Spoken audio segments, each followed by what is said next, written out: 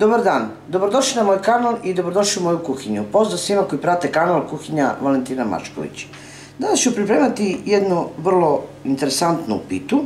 Naime, radi se o piti ili gibanici od kornfleksa. Imam tu 350 g kornfleksa, imam 300 g sira, 2 jaja, 250 ml jogurta, 1 prašak za pecivo i 50 ml ulja, 50 do 100 ml koliko ako želite malo masniju, malo soli u zavisnosti koliko vam je slan sir. I eto, to vam je sasvim dovoljno da pripremite jednu jako zdravu i verujte jako ukusnu gibanicu. Pa hajdemo da krenemo. Prvo što mi treba je da ova 2 jaja umutim. Možete odmah da uključite rernu na 200 stepeni da se zagreje. Vreme pečenja je oko 20 minuta. Vrlo malo je i vremena treba, kao i kod gotovih kora. Za vrlo kratko vreme bit će gotova pita. Jaja umutite.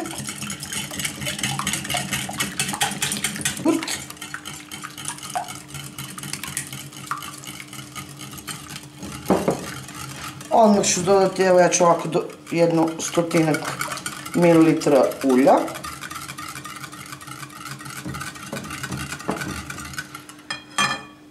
Onda ćemo lepo smrviti 300 g sira. Možete fetu, evo ja sam uzela ovu grčku fetu. Tako što sam izmrvila sir.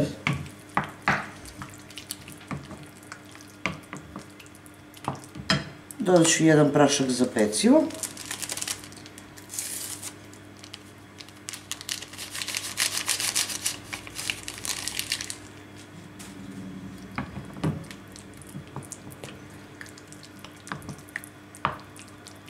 Možete malo dodati soli, zavisi da li vam je slan sir ili nije, vodite računa. I onda ovako imam tu 350 g kornfleksa. Nemojte odjednom dodati sav kornfleks, nego dodajte ovako postepeno.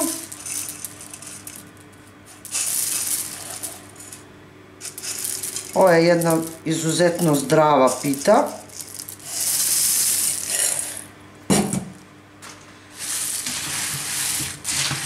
I samo lagano izmešajte kašikom.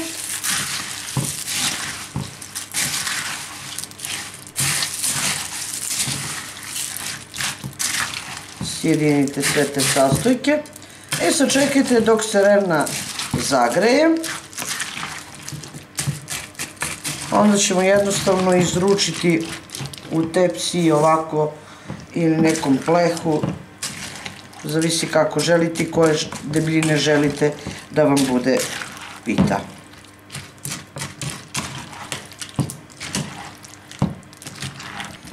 Evo, ja sam dodala još možda jedno, pa da kažem, ajde 50 ml, možda i manje jogurta i dodala znači ostatak jer mi se činilo kornfleksa, jer mi se činilo da baš onako je bilo suvo, možda i zavisi od kornfleksa. I onda ću jednostavno sve to izručiti u tepsiju.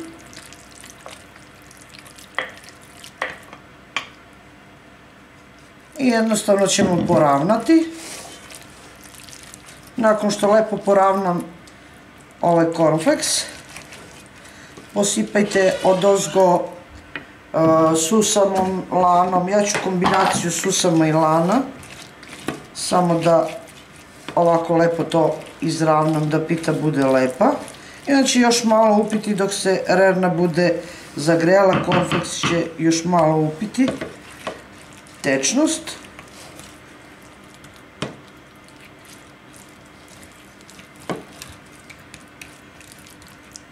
Tako. Posipat ću ovako preko.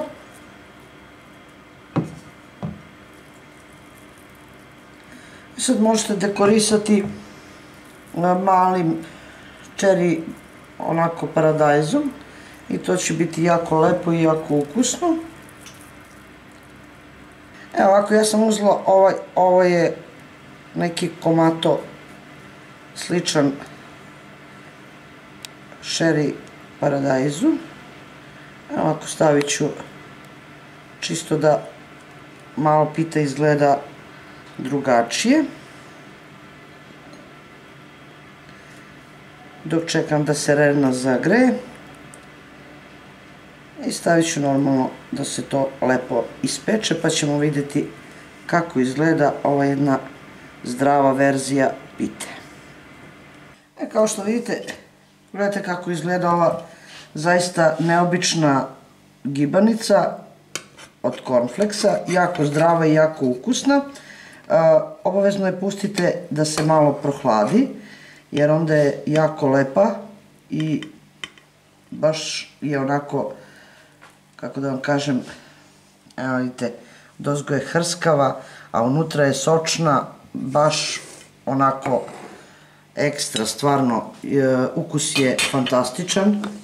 Kao što možete vidjeti, ovako jako lepo izgleda, lepo se poslužuje, možete lepo da je izrežete. Vidite. Evo vidite, jako lepo i za serviranje, a što je najbitnije, jako je i ukusno. Možete malte ne da je pripremite i bez ulje, bez dodatka ulja, možete malo maslinovo ulje, a možete dodati i parčence putera, sasvim je dovoljno. Pogledajte kako je unutra rastresita, nije onako sabijena. Verujte, za trenutak se pripremi, nema nekih mnogo muka i mnogo truda, a zauzvrat je zaista ukusna. Hrskava i sočna. Nećete pogrešiti ako budete probali ovako nešto. To je bilo za danas, dragi moji prijatelji, sa mog kanala. Jedan jako neobičan recept. Oni koji vole meso mogu dodati i nešto suhomesnatog unutra, isto će im ispratiti jako lepa pita. Pa vidimo se u narednom videu sa nekim drugim receptom, a do tada pozdrav iz moje kuhinje svima koji prate moj kanal i jedno veliko ćao, prijatelji.